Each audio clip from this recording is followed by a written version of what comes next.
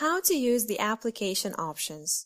In this tutorial, we are going to show you which the application options are and how to use them. 1. App Info. This part is divided into 4 subcategories: About, Contact, Social, and Links. The reason why we merged them under App Info is because in most cases, these are being set once and they are very rarely updated. In About, you can write about your radio and you can even design it a little bit using WYSIWYG Editor. The WYSIWYG Editor gives you the ability to add tables, images, and even write code in HTML. In Contact page, you can fill the phone number, SMS number, website address, and email. In the app itself, there will only appear the buttons of the fields you filled. For example, if you didn't fill the phone number, then the button of a call to the station won't appear. In Social page, you can fill your Facebook page, Twitter page, YouTube channel, and even Instagram. The buttons will appear only if you fill the fields. In addition, the app will show buttons of Facebook and Twitter to share or to tweet. The share or tweet text is what you will write in the share text field. Notice that the radio website URL will also be displayed alongside with the text. As for the links, through that page, you can add links that you think are important for your listeners. The links will be opened inside the application browser, so the listeners won't leave the app. Notice that only links in active status will appear in the application. 2. News. Here you can update your listeners with all the news of your radio. You only need to click on Add News and the form for adding news will appear. We give you the option to write title, news body, and news summary that the listeners will be able to read before opening the full news article.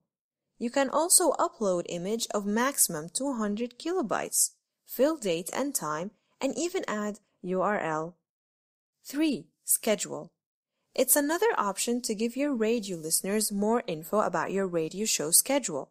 It's very easy to add new show, as you only need to click on Add Schedule and the new form will open.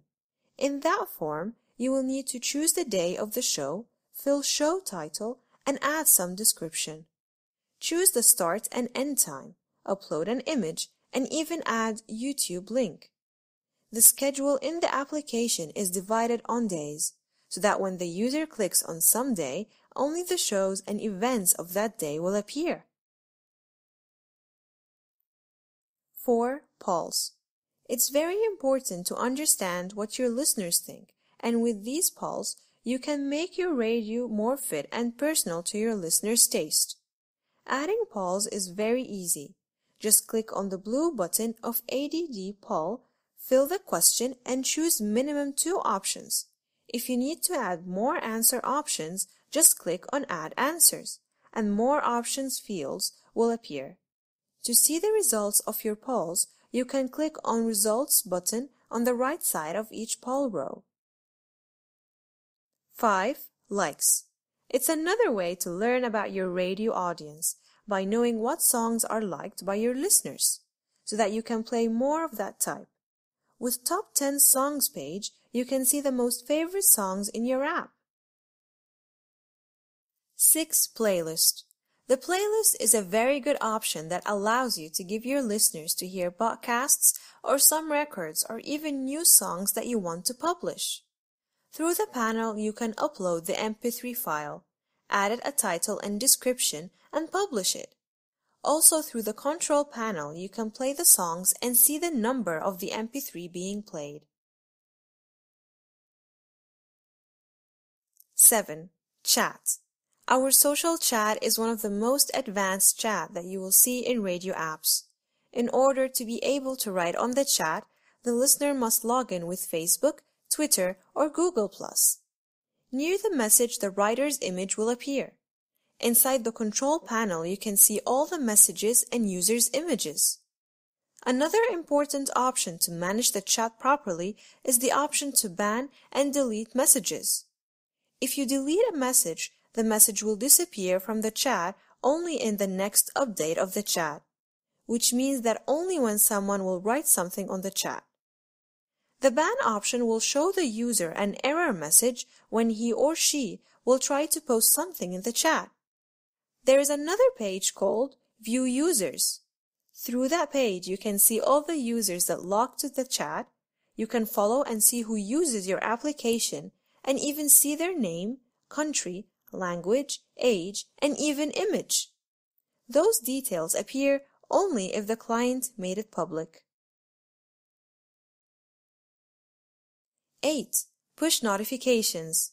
With push notifications, you can update live your radio listeners about new shows, starting of show soon, and other news and important stuff. Notice that only listeners that accept to receive push notifications from your app will receive the messages. To send push notification, just enter that section and on the top right side, you will see the button of Send New Push Notification. After you click on it, fill your message, maximum 190 characters, and click on Send. Notice that as bigger your distribution of your app, as longer the process will take. So please wait until it finishes and don't close the window. When it will finish, it will announce you regarding the number of devices that the message was sent to. 10. Statistics. It's a very important part of your app, since knowing your app distribution and use will help you to learn and improve your app. The first one is Download App. You will know how many people downloaded your app by 4 main types of devices: iPhone, Android, iPad, or tablet. You can even see the statistics in specific dates range. Devices count only in the date when the app was opened first time. Then you have the app visits. These stats show you graphics of how many times your app was opened, no matter if it was on the same device. The stats can be shown by the number of visits, by days of some month, or by hours of specific day. Then you have the device statistics. It will give you the data of what type of devices downloaded your app, the number of visits from specific devices in number and in percentage. The language statistics is very important to know what the primary language of your listeners is. With this stats page, you can know it and even check in specific dates range. The count is the language of the visitors of your app. And finally, the country statistics. With that option, you can know what the location of your visitors is, what country your app visitors come from. The data can appear in specific date range.